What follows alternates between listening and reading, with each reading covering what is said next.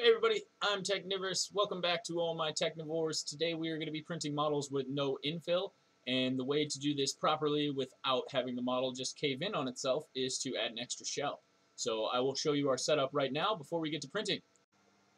Alright, now before we get to the video, if you're new to the channel, I wanted to let you know that we try to stay up to date on all things 3D printing, from filament and printer reviews to in-depth slicer analysis, as well as a plethora of how-to videos. So if you haven't already, make sure you hit that subscribe button and ring the bell so you can be notified every time we post a new video. That being said, let's jump right into it.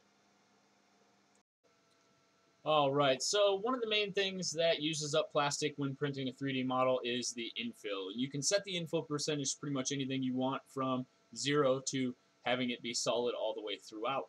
Now, most of the time, you'll hear 15 to 20% infill is the perfect amount. That's what you're going to need. Instead, this time, we are going to go ahead and leave the infill empty.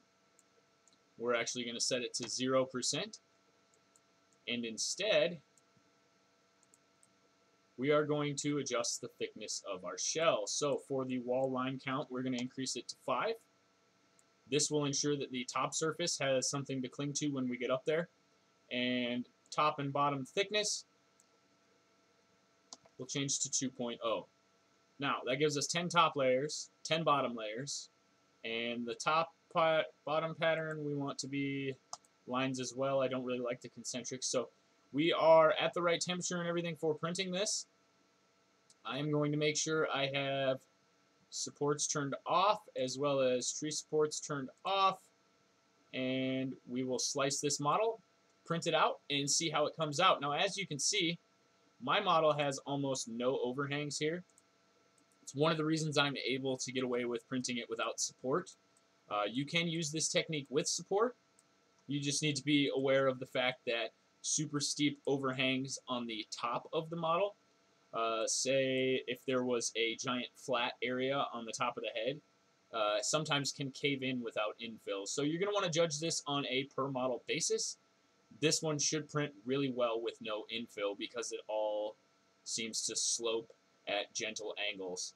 So as soon as we get done slicing, I will throw this on the printer and we will show you what happens when it comes off. I'm going to grab a little bit of video of it printing with the hollow center so you can see what I'm talking about, and we will be back in a few minutes when it's done printing. And as you can see, it is printing a hollow shell. There is no infill inside there. This is equivalent to doing base mode with 5 shells, I guess you could say. We are not using spiralized mode, obviously. We would have ended up with way too thin of a wall and it wouldn't have been able to put our top surface on.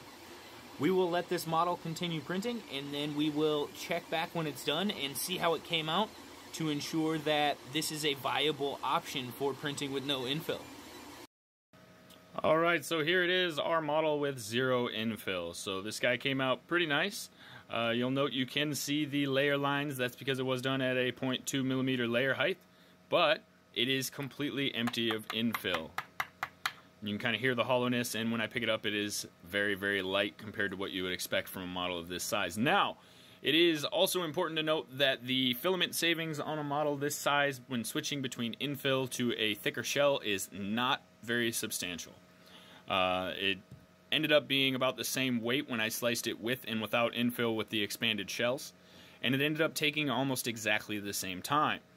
Where this process really shines, or printing without infill is really great, is when you're printing a larger model, because a larger model equals a larger amount of infill. So when you're printing a bigger model with this technique, you will save not only time, you will also save plenty of filament, and the models come out just fine. I mean, it's a pretty nice little model.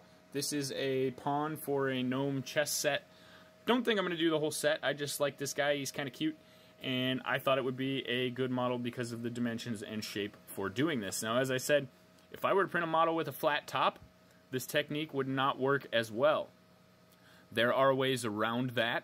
You can go in and add a actual manual support to the inside of the model to support the head to prevent it from filling the rest of the infill, and we will look at that in another video. But for now, this technique works really, really well for models that have little to no slope and not very steep overhangs.